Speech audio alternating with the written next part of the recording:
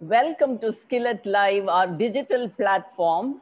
We launched it last month with a creative writing workshop in collaboration with Kodaikanal International School. This workshop was for 25 of our students and the students of the Kodaikanal International School. And the workshop was led by writers Shiny Anthony and Sampurna Chatterjee. In spite of the lockdown and enforced isolation, SCILET remains a warm, welcoming space that continues to build and also nurture a community of readers. This Meet the Author program is yet another attempt to widen the readership of high quality literature. We are delighted to bring to you Anuradha Roy, all the way from the cold, rocky, Himalayan foothills, all the way down south, almost close to the equator. Anuradha is quite capable of building lush green gardens. She can make that possible in the Himalayan terrain. She can work wonders in Madurai. Welcome, Anuradha, to an experience of the warmth of SCILET, the warmth of the American College, and the warmth of the temple city of Madurai.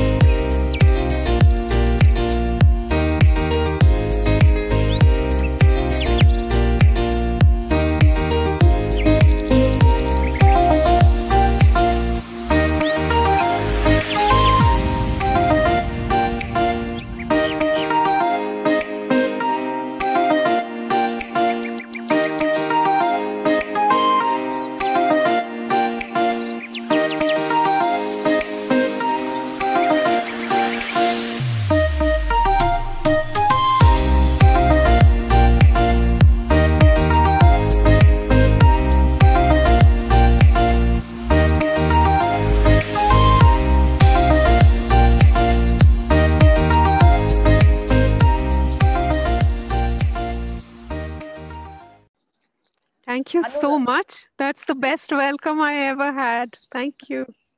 Oh, we are so pleased that you could join us. Anuradha, your novels have been a sensation in the literary world. Each time you publish a novel, we can be certain that it will get into the long list of nominations for national and international awards. And then they work their way up to the short list and even become a winner. You are a success story. But you remain a gentle hermit. You seem to consciously avoid self-promotion and particularly the social media.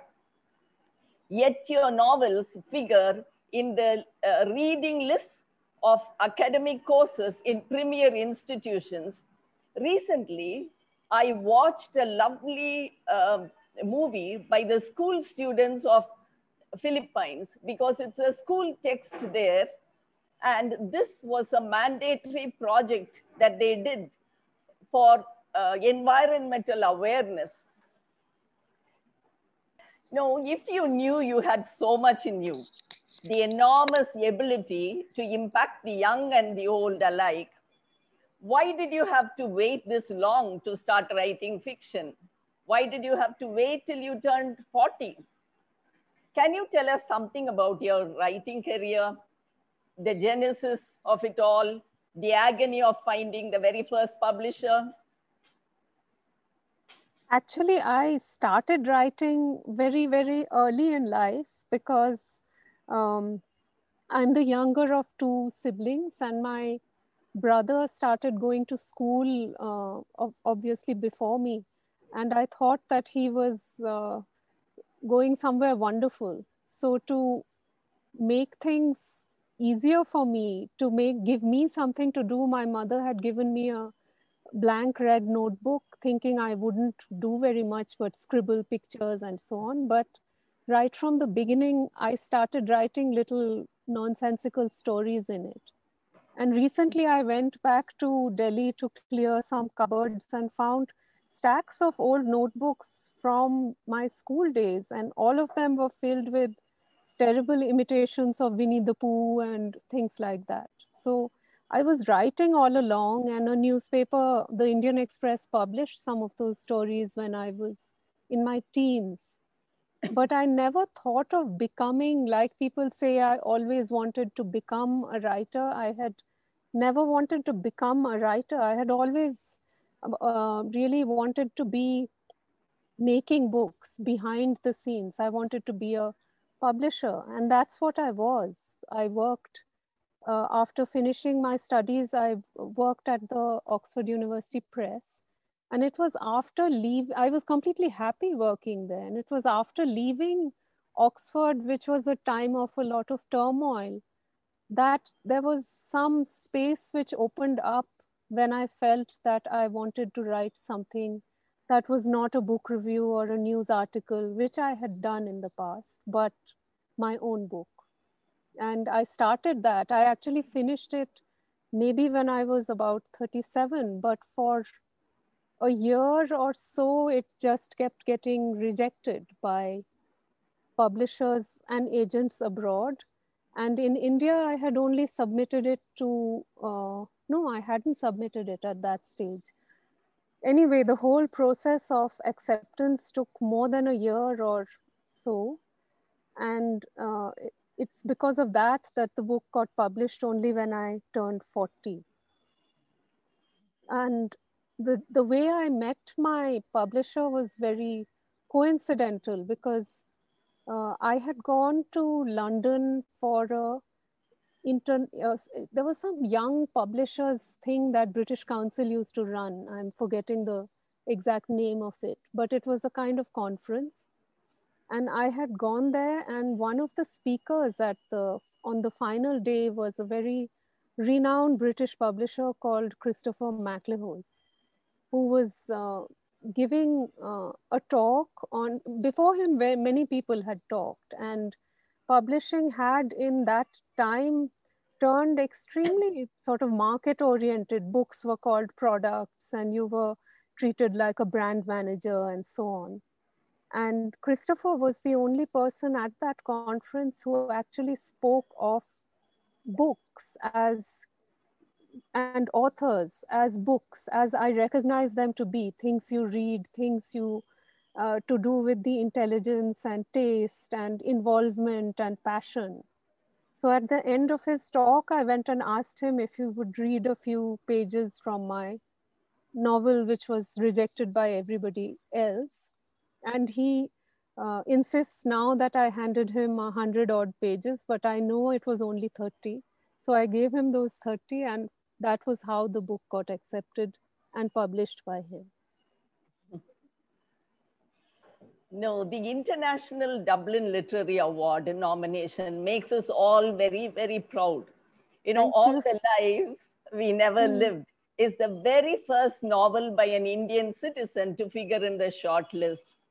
This happens to be also the 25th edition, the Silver Jubilee Award, and we hope you get it. And SCILET is a specialized library. This nomination means much more to us, partly because, you know, the short list is drawn from 156 titles from around the world, and all these have been nominated by libraries, premier public libraries in different countries and continents. And it is these libraries that have brought the 2018 novel, already a recipient of several awards, back into the spotlight. That makes us really proud. This book touches hearts. It will remain the favorite for generations of students and readers. Congratulations, Anuradha. And we are particularly thankful to Christopher McLeose for recognizing Anuradha's great potential as an artist and for urging you to write on, and to use your words, for being the patron saint of lost causes. Yes. My question to you is, Permanent Black is one of the most distinguished academic publishing companies. Even when your unit was very young, as you just said, British Council had named it as one of the 12 outstanding young publishing houses. Am I right? And Yes. did you have the expertise background when you launched this Permanent Black, or was it a leap in faith? No, it wasn't a leap because my husband, Rukun Advani, had been in publishing for 18 years. He had been running the OUP's academic publishing program for a lot of that time. And before that, he was a senior editor at the OUP. And I had joined OUP as a junior editor and become an acquisitions editor for literature by the time I left. So between the two of us, we had experience in all the departments of publishing by the time we started Permanent Black. Apart from which, Rukun's father he had a bookshop in Lucknow. So Rukun particularly is very knowledgeable about all aspects of the book trade, which I am not. I'm much more comfortable with book design and editorial work, but not. I was never able to. For example, when you're publishing a book, you had to know at least earlier how much paper you would need. You had to be able to do costings to see how much a particular book would cost for you to publish. And I'm terrible at mathematics, and I always made a mess of these costings, which were the bane of my life at the OUP. But fortunately, we have very complementary skills. So now I design the book covers and books, and he does everything else. That's how it works. And I would like to add that SCILET has at least 86 of your titles, Permanent Black that's wonderful to know. Yeah. And also a few of your authors, for instance, Lisa Mitchell and Sarah Dickey, they had used SCILET as a space for them to write and discuss their drafts. And they have used the library extensively. And some of your distinguished authors, like Gopal Krishna Gandhi, Anuradha Needham, Sumati Ramasamy, Rajeshwari Sundararajan, all of them have made presentations also in SCILET. That's wonderful to know. Yeah. And I'm just eager to know why you have named it Permanent Black. For me, well, whiteness may be an absence of color, but black in a sense is also absence of color. Why have you named it like that? Do you see white as a binary of black?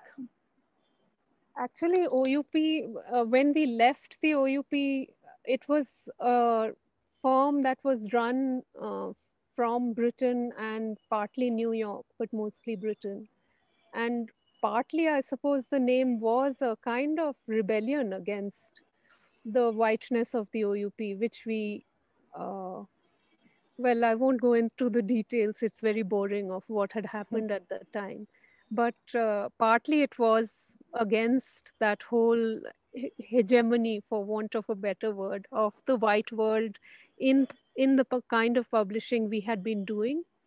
And also it's more for me a reference to the ink, because both Rukun and I, we both liked using fountain pens to write with. And we both used black ink, and Permanent Black is the name of that ink after which the press is named. Oh, I was just curious about the adjective, use of the adjective permanent. And what does that logo stand for, Black Kettle? It just shows things are bubbling and steaming away. Okay. And actually, when we were starting it, everybody told us we would be in the red for years to come. And we wanted to also prove it wrong, and it didn't happen. It got off okay. Anuradha, you have enjoyed the love and friendship of two vibrant Sheilas in your life. Mm-hmm. Your mother, Sheila Roy, has been a companion in climbing hills. In Yeah. fact, she has initiated you into hill climbing. And Sheila Roy and her sister together had been your guides, sort of, in the research tours that you had taken up when you wrote novels. And they enabled refreshingly new insights and perspectives that you say otherwise may not have been possible. And I also think your father is such Mm-hmm. an important inspirational figure in your novels. You have modeled even a character after him, Yeah. and the dedication for Baba here, to me, it seems like his absence is such a presence. Is Mm-hmm. there any female character in your novels that has been inspired by Sheila Roy, whom you adore and admire? No, not directly. No, I wouldn't say so. But in the, I certainly know that because my mother paints, she's an artist. She paints, and the when you're building characters, actually, it doesn't happen directly in that way that you base a particular character entirely on somebody who has come from your life. But characters might begin with a kind of a few molecules from somebody or the other, or a vague impression, or just a glimpse of someone, and then gradually become get developed into somebody who might carry a bit of the original breath from the original person, but become somebody else entirely when you're writing about them, and they grow and develop according to the demands of the novel. So I wouldn't say I've directly drawn on my mother for any of the characters. No, no, no. Although I mean, you could say that Gayatri in the final novel is an artist and my own mother is an artist. But I don't see Gayatri as drawing on her at all. Not really. Yeah. Of course, I came to know paint boxes because of my mother. So that was maybe figuring in it somewhere. Mhm. Okay. You know, in your novels, historical figures and imaginary characters jostle with one another in your fiction. Gayatri, for instance, Mhm. she interacts with Tagore and also has a close bond with Walter's piece. Where and how do you draw a line between the demands of authenticity and the demands of fictional integrity? My question specifically is, does your research, extensive research, come in the way of your imagination? Does it in any way choke your imagination? That's quite a danger, actually, if you're writing anything historical. And I find that when I'm reading historical novels, I really don't feel interested in getting information in those books. I don't like the books that historical books that where the knowledge so plainly on it that you're bumping into it at every stage and are not able to enter the book emotionally or intellectually. And when I was writing this book, I was very conscious of the fact that I had to do all the research and reading, but I didn't want it to, like you say, that's quite a wonderful way of putting it, that you choke the narrative in any way. And I'd been reading this American writer, Janet Malcolm, who writes extremely well on a variety of topics from psychoanalysis to Chekhov. And she had written a book in which she examined a murder case in America. And this brought her up against this very question of how to represent people from real life in a narrative you're making. And she described she described the realm of writing as a space, like a house, in which a journalist or a historian is a tenant, but a fiction writer is the owner. So a tenant has to go into a house and can occupy it, but has to leave it much the same, exactly the same, in fact. You cannot alter that house in any way. Whereas a fiction writer can go into that house and break down the parts of it that they want to, in order to make of it what they have in their mind as part of their fictional narrative. So I had to feel free to do that. I had to digest the history but bring it out as fiction. Okay. And I was just thinking, why do so much research if you're going to discard some information, and if you're going to deviate from that? You might as well focus on just your imagination. I thought, now I see what you mean. And All the Lives, that novel is something that refuses to leave the reader long after it is read. The opening line says it all. Yet the novel manages very well to sustain the sense of loss. On the one hand, the readers are very happy that Gayatri managed to find a way out of oppression and a route to artistic freedom, fulfillment. But the pain of abandonment, I just the lost the son last. was just saying that the pain of abandonment is so real also. Mainly because I think, the child doesn't ask to be born. I'm not being judgmental at all. The societal identity gets established for this little boy as the son of the mother who has run away with a white man. It is not the running away from an fellow adult that kind of bothers me, but the running away, leaving the child behind, that kind of hurts. It is a kind of broken promise as well. The promise of Bali as a dream destination. She keeps narrating so many things about Bali. She keeps promising. And obviously, Gayatri is such a special, very good mother. The obsessive remembrance of her parenting style, her remembrance of her voice as a singer, as a storyteller. I think she's a very hard to get mother, and it's also hard to lose mother. Whereas the father belongs to the good riddance category. Abandonment is not a tragedy. To use Rukun Advani's words about country, abandonment itself is mostly a matter of the mind. Okay. And have you used the package of letters as a way to reveal more on hindsight?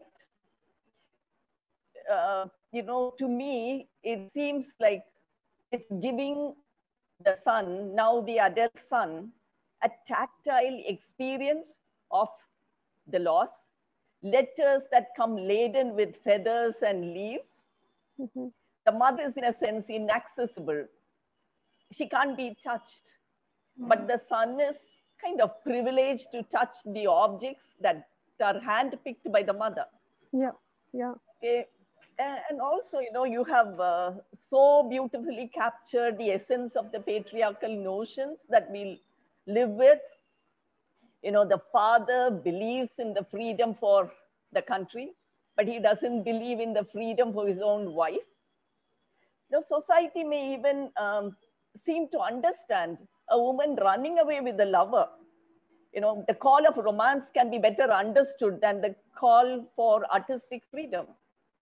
A woman, it's sad that a woman can either be an artist or a mother and never be both. And it's also interesting that no blame falls on the father for shedding his responsibilities and or abandoning the son. the accusing fingers, even the 9-year-old fingers, accusing fingers are all of them point to Gayatri as the only cause of tragedy. Do you agree with me? Actually, it's not only Gayatri. If you in the book, there is also the character of Begum Akhtar, who is a singer, and of course, she's a real singer drawn from history. And there is also the figure of Beryl de Zoot, who was the British dancer. And both of these women, when Begum Akhtar married, because Begum Akhtar began life as a professional singer in real life, and after she married, her husband forbade her going on stage for the rest of her life, and she obeyed that for some time, and then she fell into a very deep depression and was told, her husband was told that if this woman did not sing, then she would just lose her mind. And I wanted to look at this kind of woman for whom uh, there is a passion other than husband, home, and child, which is the overriding passion. And the introduction of uh, these two women was meant to sort of reflect where Gayatri is coming from as well. That her need to be an artist and to find the independence and the space to do what she needs to do is as great as any, it's a stereotype that women will always leave in order to go away with another man, or they will only leave for love and romance. But Gayatri actually leaves because she just wants to work. Bali just happens to be the place where she ends up because Walter Spies lives there, but she would have left for anywhere. She actually did intend taking her child. She was extremely attached to him, but anyway. But the fact is that she didn't, that is something that bothers me. Yes, it does. But in truth, the kind of thing that happens to Walter Spies's life as well as hers is really a reflection of how all kinds of enormous forces of history, as we are realizing today with the pandemic and all that, can completely overturn whatever plans you might have. We were meant to do this session in person in Madurai after all, and we are doing it on a computer screen. Thank you. When Anuradha does not work with words or visuals, she works with mud. Her able fingers mold raw materials into lovely forms. We'll show you a video clipping of Anuradha in action for those who are not familiar with the idea that she is wonderful. She makes wonderful artifacts.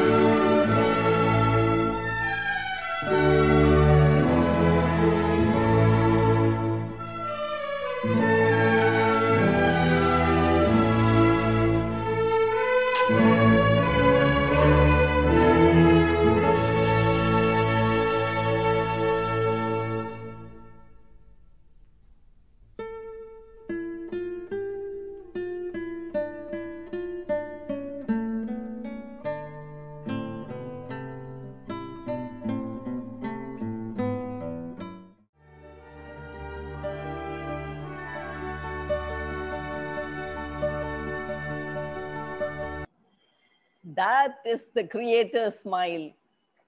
Anuradha, I understand that you never sell your lovely creations, but do you ever gift them? I was just checking, that's all. No, no. You know, earlier, if I made something very good, I couldn't bear to part with it. And you can't sell something that's bad. There are plenty of things that don't turn out right. But I just recently sold my first 2 pieces and felt very victorious about it. Now I've managed to part with them, at least to friends who want to buy. Yeah. But I've never had exhibitions. I've always only given my pots to people I think will actually want them, and or I use them myself. And you take coffee or tea in them yourself? All our households, mugs, bowls, plates, teapots are made by me. We have a Wow. table usually of almost entirely things I've made. There are so many questions, you know, our students are waiting to ask you so many questions. So I don't want to monopolize. This multifaceted, amazing artist, Anuradha Roy, is all yours, friends, for the next many minutes, till maybe 3:35 to be precise. Okay, yeah, yeah.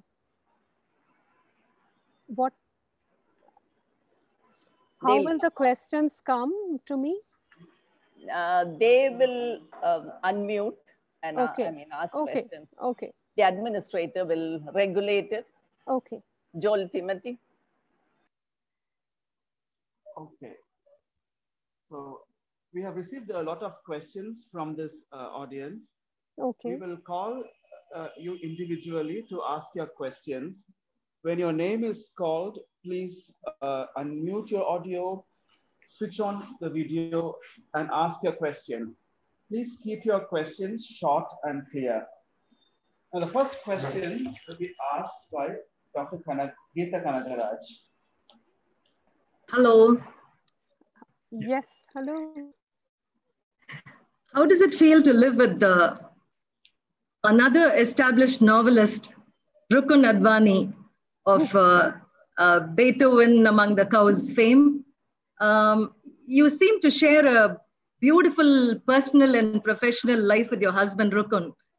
You're a passionate hill climber and a dedicated non-climber. You call him a beloved tyrant. Yeah. In the dedication page of on Jupiter. Yeah, yeah. Is, The complete dedication is to 3 beloved tyrants in that dedication. One was my dog, Biscuit, one was Rukun, and one is my publisher, Christopher MacLehose. And I think the beloved tyrant is a tongue-in-cheek way of putting the role that all of them play in my life, which is of a kind of, well, it's a kind of loving bullying, I would say, in the sense that after I've written something, I give it to Rukun to read. He's the first person to read what I've written. And then there's a lot of, you can almost feel the tension in the house, because when he appears to be not reading it, I feel resentful. And when he's reading it, I'm feeling tense. And he keeps making faces while he's reading, which can be expressed. When he's very quiet and just reading, I know it's going well. But when he starts making faces, I know that he's just hating what he's reading. So there's quite a lot of turmoil when a first draft is written, but it ends up being quite enjoyable. I like the whole process. So he reads them and he reacts and suggests things, and then I go off and have a temper tantrum, and then start to see that some of his suggestions are sane, and I sit and try to redraft if I want to, using some of those suggestions. So it's very good to have a novelist in the house too. Next Does that answer question your question? is from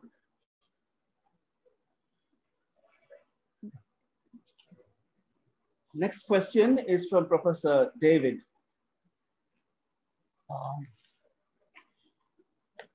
Anuradha, this is David, and this is a question about the many languages.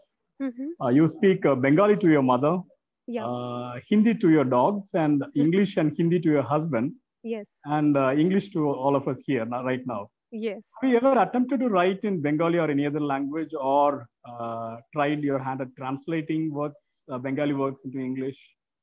I've translated from Bengali for this, the fourth book.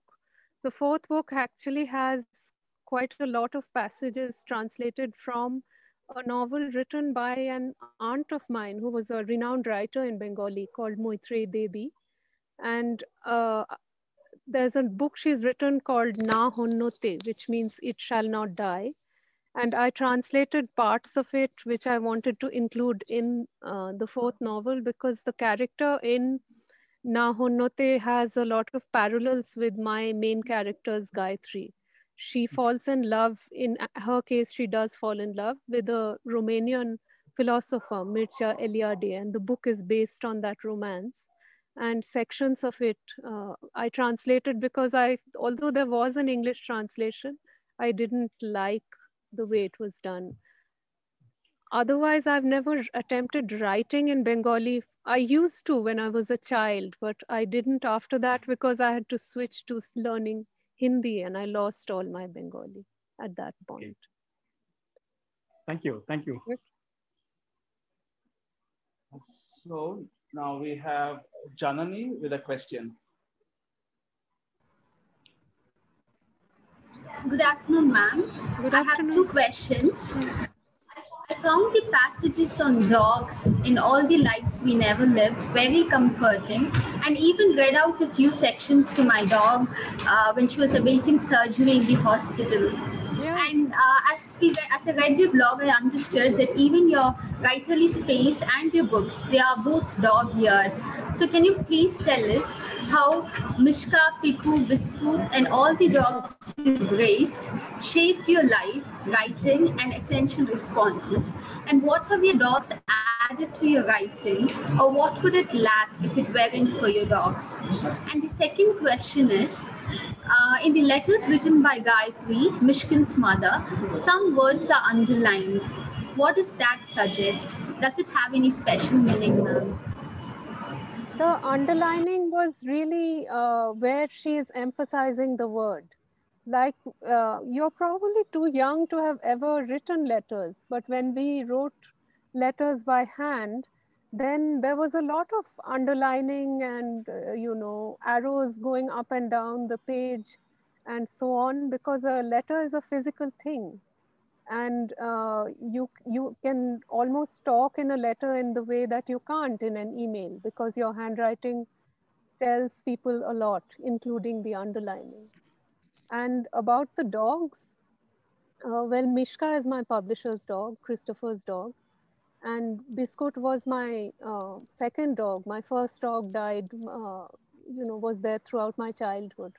And I was amused when you said that you read to your dog, because when my first dog came, I was only 7 years old and she was a puppy.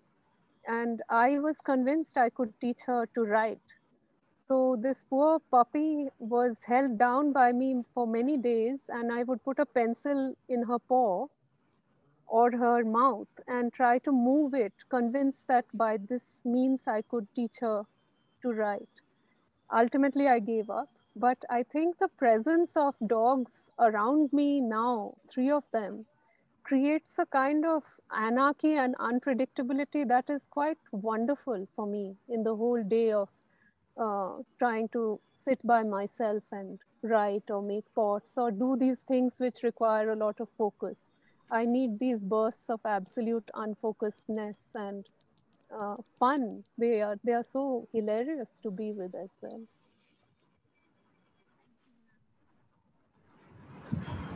Thank you, Anu. We have a student named Previn to ask you 2 questions. So I have a question on Sleeping on Jupiter. There's a lot of happening on the cover of the book, and I think they have symbolic function. Could you I please can't elaborate hear on you that? properly. I can't. The cover of Jupiter. Yes, ma'am. I think they have a symbolic function. Could you please elaborate on it? And that's another question, ma'am. So, how do you put yourself on character's shoes, especially when you write for a character like Badal from Sleeping on Jupiter? How to create how to inhabit the character, you mean? Yes, isn't ma'am. it? Yes, ma'am. Yeah. Well, and this is a especially interesting question when you're writing a negative character, like a villain of some kind. And I remember reading a writer quite some time ago who said that particularly when you're writing an evil character, you have to give that person a reason, a really good reason to be the way he is.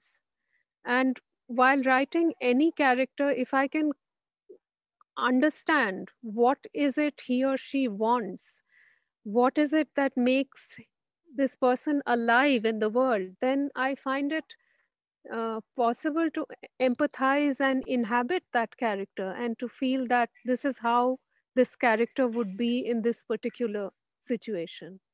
And then layer by layer, the character grows. And Badal in Sleeping on Jupiter is in love with a boy. He's a homosexual temple priest.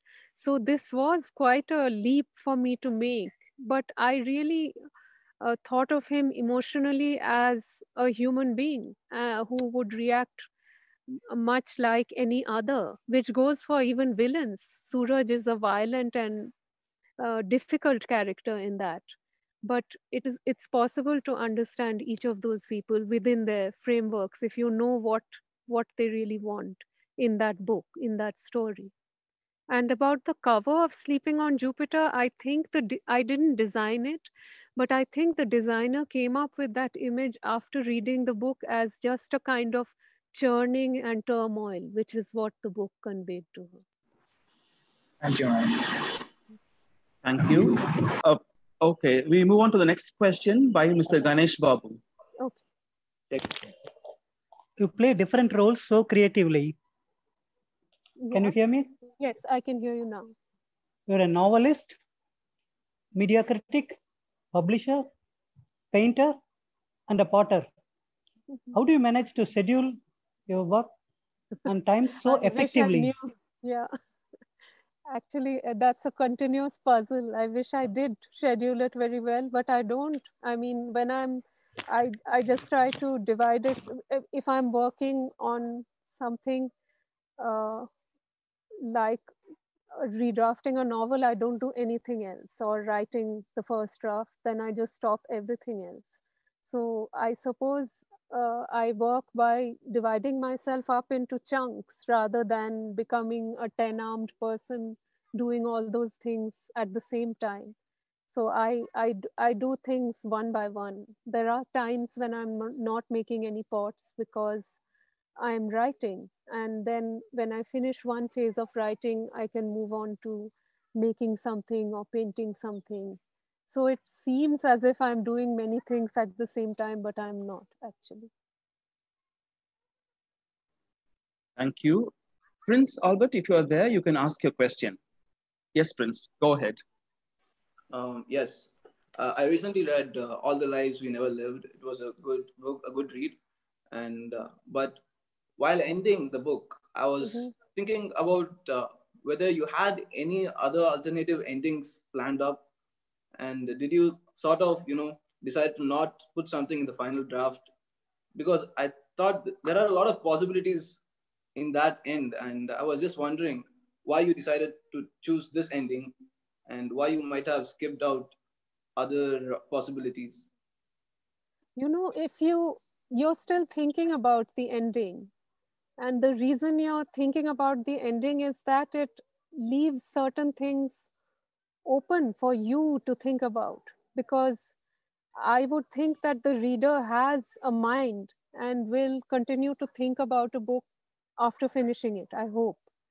And I think that when you're, say, when you're writing a thriller, then you would, it's very unsatisfying if you're writing or watching a crime thriller and it leaves things unexplained, or it gets the ending in wrong in such a way that you're wondering at the end, who killed that person anyway? I don't really know this.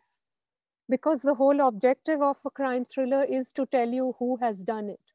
But a whole objective of a novel of the kind I've written is to open up the world and to make you ask more questions like, could this have happened, or could that have happened instead? So it's a different way of approaching the ending.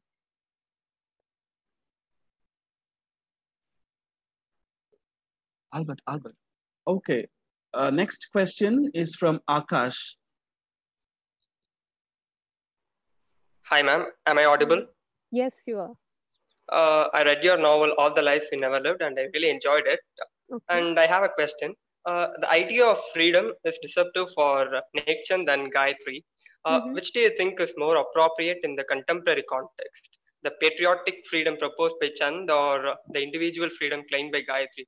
Not just the contemporary context, but if you take when India was under the rule of British, do you think this patriotic freedom was more suitable and comfortable to read? But Gayatri was trying to be kind of selfish. I won't use the word selfish. I'm not looking for the right word. But don't you think what was claimed by Chand was more reasonable? Well, if you read the book, that's a really intelligent question, actually, because you know that from the book, you know that there is Tagore in the book as well as one of the characters, and Rabindranath Tagore. And one of the things he really stressed was the need for individual creativity and individual development within, this search for freedom, that the individual creativity and development are really paramount in the search for freedom. And he warned that this search for a kind of herd freedom, which is what nationalism can become, could be quite a dangerous thing, which turned against itself. In British times, it was against the British, maybe, but you can see the way nationalism can become nothing but a blind following by a herd of a leader in other times. So I would, in any context, prefer Gayatri's notion of freedom, because that's where freedom begins, with the individual. Thank you, Akash, and thank you, Anu. We'll move on to the next person. We have a question from Meera Kasiraman. I invite the person to unmute and switch on the video and ask the question. Meera Kasiraman, are you there? Yeah, hello. Yes, please. Hi, ma'am. First of all, I must say that your Sleeping on Jupiter is one of the 3 narratives that I am working on for my PhD thesis. And it's such a joy to hold all 4 of your books and also meet the creator of these books. It's doubly exciting for me. So thank you, SCILET, and thank you, ma'am, for doing this. My name is Meera Kasiraman, and in my 4th year now. I'm working on, I'm planning to study power relations in Sleeping on Jupiter. My question is, I have 2 questions, ma'am. One, we have this motif of disappearance that recur in your narratives. And I also enjoy listening to most of your videos on YouTube. I heard you beautifully quote Ghalib's Raat Bhi, Neend Bhi, Kahani Bhi, where we want it all in the context of Gayatri. So when you want it all, there is a conflict. And I think Nomi doesn't have anything at all. And she's lost almost everything. And she's also in conflict. And quite curiously, both of them resort to disappearance. So would you see this as a passive escapism, or would you call it a certain assertion of agency by characters when pitted against a larger force? That's the first question. And the second one, Badal talks about fighting pain with pain when he is unable to digest the fact that he cannot have Raghu. You very poignantly talk about fighting pain with pain. On some level, do you think pain could be the reason why there is so much of violence in the world? Thank you. These are two gigantic questions. And the thing about escapism, I wouldn't call it escapism. In the Sleeping on Jupiter, which you're studying, the character of Badal is actually, and many of the characters are looking for an alternate reality, which allows them to be who they think they are. And this is the case with Gayatri too. She isn't trying to escape, she's trying to find the right place for her. And the second question was about, just remind me, it was about fighting pain with pain. Yeah. Fighting pain with pain. This, I wouldn't know how to answer this in the sense that if you were to try to analyze the world based on that, I wouldn't know how to do it. To say this is the reason why these horrible things are happening in the world because those people causing all the grief and violence and suffering are in pain. No, I would not say that of many of the people who are causing the grief and suffering at this point. Donald Trump does not seem to be a man greatly in pain to me, for example, and many other leaders that I won't name at the moment. But in the context of Badal, the way the context in which he uses it is much more intimate pain of rejection by the man he loves. And that's a completely different thing from an abstract public pain, I think, of causing pain to large numbers of people in support of some deluded cause or the other. Thanks. Thank you. Next, we have Simon Verghese. Mr. Simon Verghese, yes, you can ask good a question. Yes, good afternoon. Yeah, good afternoon, Anuradha. Thank you for that insightful thoughts. I was just wondering, how much does nature play a role in a writer's life?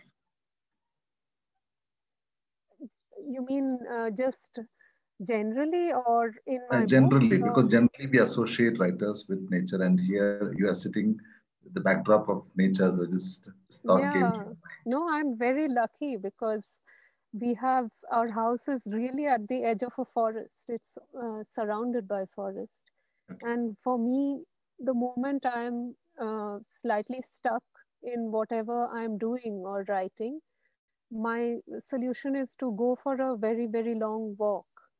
And it's not as though I'm setting an agenda for the walk or anything like that, but just to walk in the forest is something that starts off all kinds of chains of thought that I often come back with whatever roadblock I had miraculously dissolved and gone.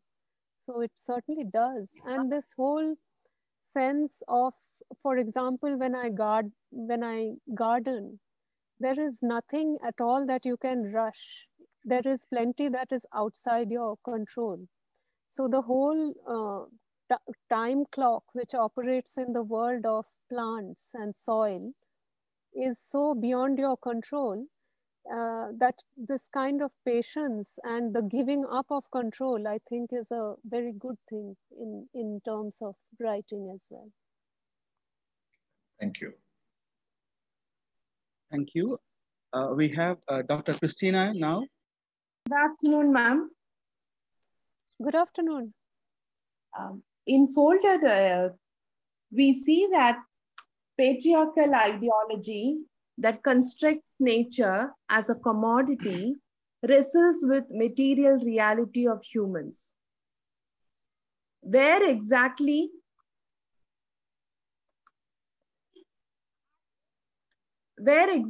can we strike or achieve a balance? Or like Diwan Sahib in the novel, should we believe that love for nature must be tested by adversity? You know, when I wrote The Folded Earth, I was living here in Ranikhet surrounded by people who had grown old here, many of them have died now, who were intensely knowledgeable about uh, the landscape and the wilderness around. And they were not romantics, but you could understand that you need to understand that human beings are not the priority and the only thing in the world. And by not realizing that each thing, such as a tree or an animal, has its own place and is important to us. Now we can see what the climate crisis is doing to our world, because we have always put human needs over every other.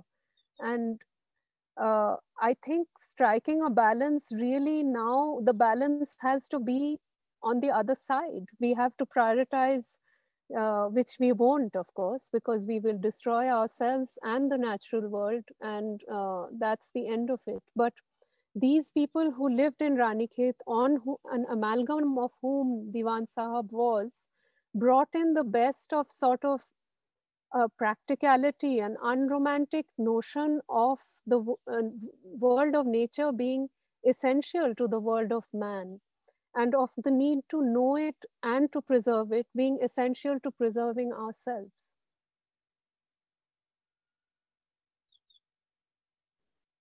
Thank you, ma'am. We have Reema Neelamegam. Ms. Reema Neelamegam? Yes, yeah. sir. Yes, Go sir. ahead. And good evening, professors. Good evening. Good evening, ma'am. Thank you, SCILET, for leaving us, ma'am, so close to us. I'm so happy with that and love to hear from you, ma'am. And ma'am, how do you find the presence of the narrative that would basically give profound meaning to history that you were recurrently speaking in all your novels? The stories are basically historical, sometimes political, demony environment, or a place for humans to live. Like the struggles that both the son and the mother encounter in the shackled world, in all the lives we we never lived, is profound. And how do you seek the aid of memories and narrative to well suit the novel? It's very hard to tell. It's quite difficult to explain how the novel gets written in these ways that divide and analyze it. Because when I think about, when I see the novel right at the end, I know that at the beginning there may have been just an image or a sense of a character which I've been carrying for quite a few years. And then the whole business of developing this image happens through fits and starts of a lot of thinking, structuring, canceling, deleting, daydreaming. It's very hard to tell how exactly it happens and how much role memory plays in it. But I know that the novels discuss, or the novels are involved quite a lot in analyzing how we as humans structure narratives through unreliable memories. So Mishkin's memories in All the Lives, he continuously questions them. And he wonders if in the act of trying to remember, he is going to the edge of insanity, because things start to assume so many different forms. And thank you, ma'am. Thank you for your wonderful presentation of the the modern political scenario in your novel. I love this novel a lot when compared to all the three other novels. And thank you so much, ma'am. Thank you for your question. Thank you. Thank you, ma'am. Thank you. Ma'am, I have a question. Can I ask you? Yes, of course. You are a media critic with strong views on attempt to polarize different communities in India. Mm-hmm. You have condemned the selective tax rates and arbitrary arrests. Does your response to contemporary events influence your novel writing? I would, that last bit, the thing, I haven't written anything like that. It must be something you have. It's just a question. No. Okay. Do your political views influence your fiction? I'm sure they do, because we write from any fiction we write ultimately ends up conveying a political stand through the things it says and through the worldview it espouses. So definitely they do, yes. Thank you. Thank you, ma'am. We have Sharon Christie. Hello, thank you so much for allowing me to ask a question. Ma'am, firstly, thank you so much for being here with us today and for sharing your thoughts and your ideas with us. It's been amazing. And I just have a couple of questions for you. The first is, do you have any kind of a writing ritual as such where, like you exile yourself, or you just go to a particular place and you have this particular nook or something where you have to sit and write? Because I was just looking at the way your place was when you were creating that amazing bits of pottery, and it was so amazing. There was so much calm. It was so serene and peaceful. Do you think all of that is needed to be conducive to a writer, or do you think writing is possible anywhere? That's the first question. And the second is, do you have any like ritual as such, not a ritual in the sense of an actual ritual, but do you have any process as such before you write something, where you do a little bit of research work, or an idea comes to you and you keep let it simmer for some time and then you begin to write only after ascertaining if it will be good, if it will be okay to start working on it? Just some tips for an aspiring writer, ma'am. The first question you asked about a calm space, I think you do need quite a lot of routine. But it doesn't have to be some kind of. I can't write when things are disruptive, when there's too much going on. I definitely need a sense of a day being predictable in order to be able to write. I need to start writing in the morning, etc.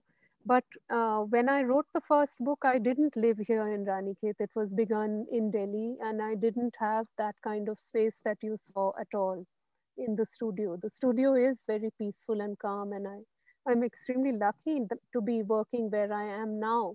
But I think I could, and I have worked in plenty of other spaces as well. I've written things in airports and hotels and other houses and so on. So I think you make a space if you need to write something.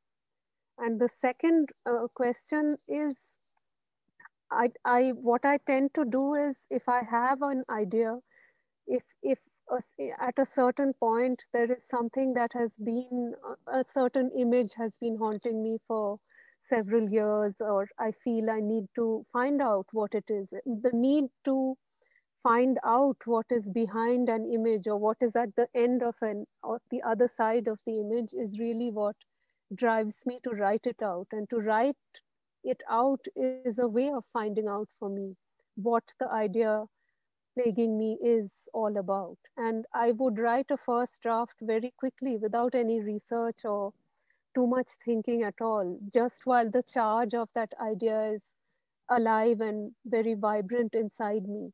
And then when I realize, okay, I'm making something of this first draft, I would then step back and figure out what research I need to do and how I need to go about it. Thank you so much. Thank you, ma'am. There is one Mr. Abhilash who says he cannot operate his mic. So shall I read his question? Yes, of course. He writes like this. Thank you, SCILET and Anuradha, ma'am, for being with us. The question is, are you writing for yourself or for the readers? What is your advice for a person who wants to start practicing his skills as a writer? I think I do write for myself. I write if I feel interested in finding out, as I said, what this image might develop into. That's the only motivation to write it. If I feel bored and think that I have to write it for somebody else, I would never get things written. So I think you need to write for yourself. Although at the time that you're shaping the whole narrative, especially towards the later drafts, then you're aware, of course, that there is a reader and you need to be able to communicate what you've written to that reader.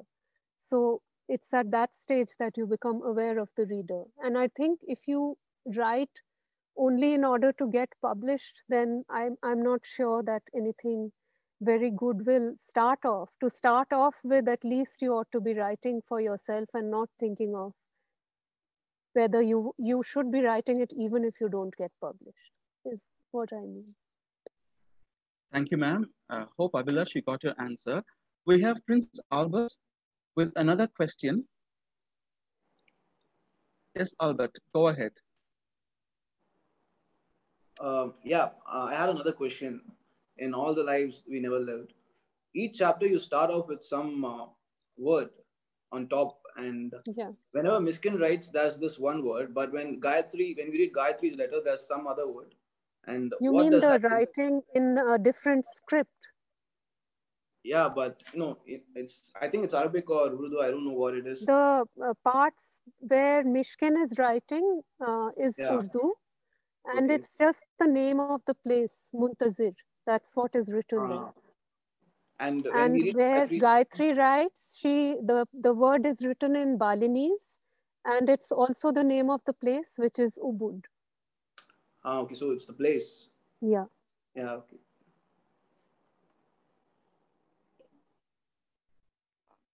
Thank you, Prince, and thank you, ma'am. We have one more question from Ms. Janani.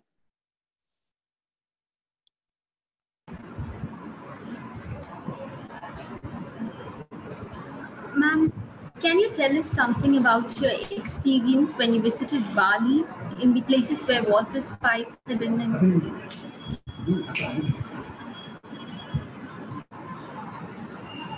Can you hear me, ma'am? Yeah, I can hear you. You want to know about Bali? Yes, ma'am, about your experience and how Well, Walter Spies lived in 2 places in Bali, and I had gone there for a literary festival. And after seeing his paintings, I wanted to see his house. And there is one house that is now a hotel, which is in this main town where the festival took place, called Ubud. And but other than that, he had left that and gone off to a quite remote little mountain village called Isse. And that's where he had built his house and painted some of his really masterpieces.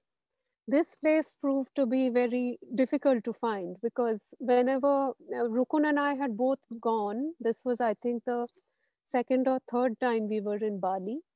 And by some miracle, after trying to find out about this place, Isse, for many days, and nobody was willing to take us because it was remote, we were standing on the main street and a taxi came up, and the driver immediately recognized the place and said he was from a village right next to it.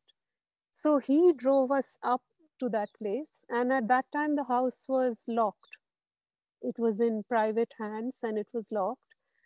But the next time we went, we found that they had opened up the house. This was after the book came out. So the owners got in touch when they knew about the book, and they were the original family who had allowed Walter Spies to build a little hut. He had just built a small cottage for himself.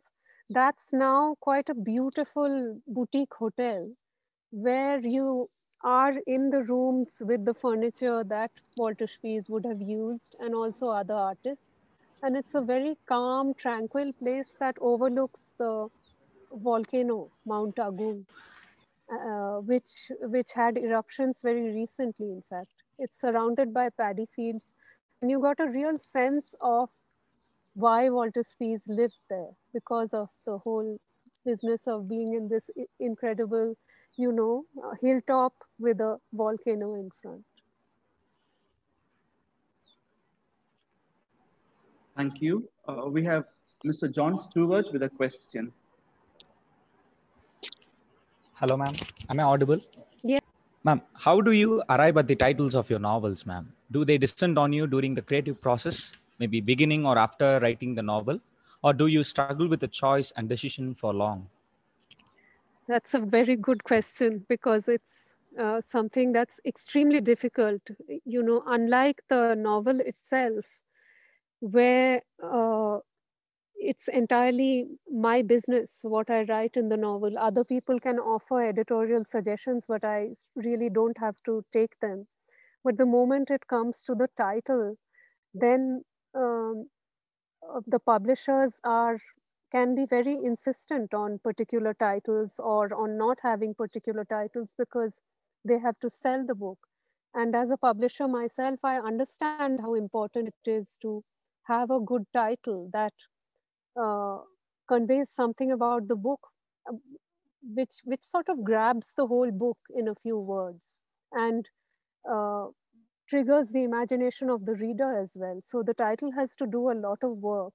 And with The Folded Earth, the title came, as you said, it just arrived, all made, and was never rethought. But with the other three books, I had to do a lot of thinking, and I came up with whole lists of titles, and ultimately we all agreed on one of them each time. Thank you, ma'am. There is another question. I will read that question. Which of your 4 novels satisfies you the most as an author? None of them really, because the moment they are finished and published, I start thinking of bits that I should have done differently, bits that I would now cut out. I think maybe when I'm 80 years old, I'll start rewriting them all one by one. Thank you, ma'am. And there is one more question. In an interview, you have said, working in the world of books is the best kind of work.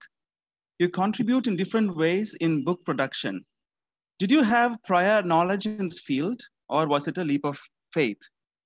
What are the advantages of living with books? What are the disadvantages of living with books? Well, I trained as a student with a publishing company run by a cousin of mine. So I was introduced to it quite early in life. And then publishing is something you learn on the job, almost always. You start as a junior in whatever it is, editorial, production, marketing, and you slowly learn the ropes. And the reason I said it's the best kind of work is that you do get to read quite a lot that is good. You get to shape books that you feel involved in. And on the whole, you deal with authors who are people you feel interested in. Their thoughts and ideas interest you. So, and you make often great friends with those authors, which are lifelong friendships, as well as enmities sometimes. But on the whole, it's a very good thing to be working on books. There is another question in the chat room. Ms. Annapurna Mahanta, could you unmute and ask the question? Madam, what is your impression about the Indian young writers? Would you like to suggest more? I haven't read by young writers. Do you mean really children or or just young writers? Young writers about any type of social controversial topics like that.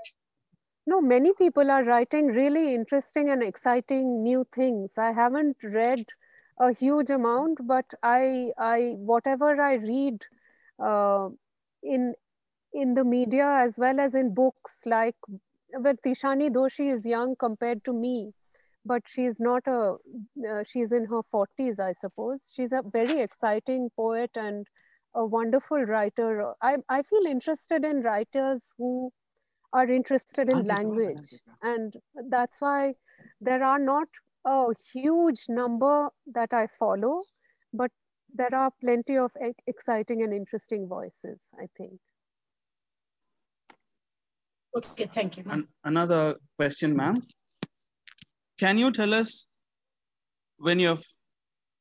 how your father-in-law built a community of readers? He had a bookshop in Lucknow, which he had begun in 1948. And the bookshop was a small one and a specialized one. He used to stock mainly scholarly books related to South Asia, but he also had books of general interest as well as art books. And the bookshop When you entered, it had beautiful wooden shelves with glass panes. The books were behind these glass panes. So you had the impression somehow of being let into someone's house which had books. Only you could buy those books, and the person who was in the house would be able to tell you all about all the books on the shelves.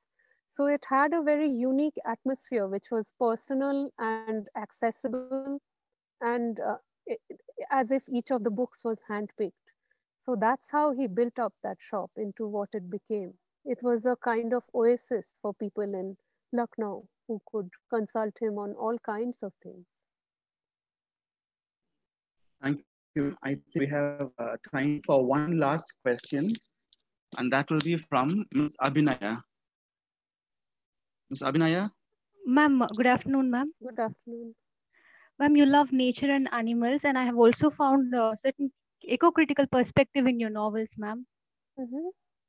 Are you interested in being environment? I mean, like, are you interested in environmental activism in particular, or being a writer activist in your future works? I don't think I'm an activist in the sense of someone who I'm not someone who enjoys joining up, joining groups, joining crowds. I don't think of myself literally as an activist in that sense. But if activism means that through your writing, you are sort of espousing a different kind of worldview to the one that you find dominant around yourself, in that sense, I would say I'm an activist, but not in the literal sense. Yes, ma'am. Are you interested in writing any future books regarding environmentalism, or any work that encourages environmentalism, ma'am? I've been thinking for a while about writing about the wild plants around me, but I haven't thought of environmentalism as such. No. Yes, ma'am. Thank you, ma'am. Ma'am, we have another Abhinaya who is trying to ask you a question. So this would be the last question, I assure you. Okay. Yeah. Good afternoon, ma'am. I think I'm audible. Yes, it's a pleasure talking to you, ma'am. I have one question pertaining to the novel, All the Lives We Never Lived. And when I read the novel, I could see layers of power structure in it, in the family, in the child's world. And the most dominant of them is the power exercised by Mishkin's father, the one who behaved like a tyrant. What do you have to tell to women like Gayatri, who face unending struggle to manage between their desires and the expectations that the society keeps in front of them? And there are women who bury their desires and accept oppression as normalcy. So what's your opinion on it, ma'am? I think, in the time when Gayatri was fighting her battles, one of the main problems really was the lack of economic independence, because there were not that many avenues by which women could earn a living. And all of this patriarchy is very highly rooted in economic independence, I think. And the moment women feel economically independent, the equation can change, or at least they have the ability to change it. So things today, for at least some women, must be quite a bit different from they were for her. Although for many women, it's much the same, and power is exercised in many subtle ways in households, which, I mean, that's not going to go away anytime soon.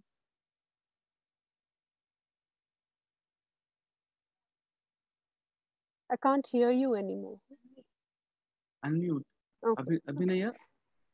Thank you, ma'am. It was a pleasure talking to you. I should say that answer your question. I'm not sure. Yes, I guessed it, and you said it right. Thank you so much for taking time to talk to us. I love the atmosphere where you're seated, and I could see one or two comments in the chat box. People keep telling that the place that you're seated is very lovely, and I'm very lucky.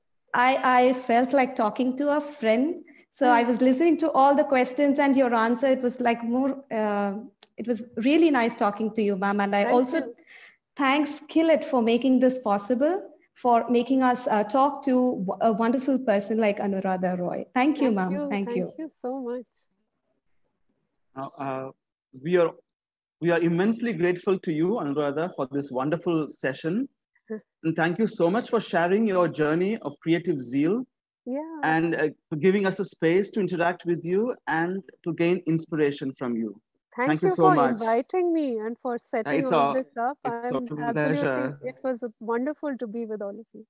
Thank you. Thank you. Bye-bye. No, one second. Yes. Oh, there you are. I thought you had left the meeting. No way. No way. They just didn't want you to see me anymore. That's all. Okay. Thank you very much, Anuradha, for all your time and patience.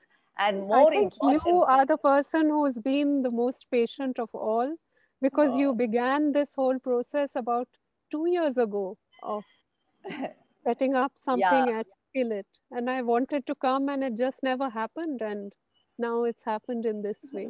But thank you for your patience. Oh, and thank you more importantly for your amazing novels. Actually, your novels have brought us all closer together.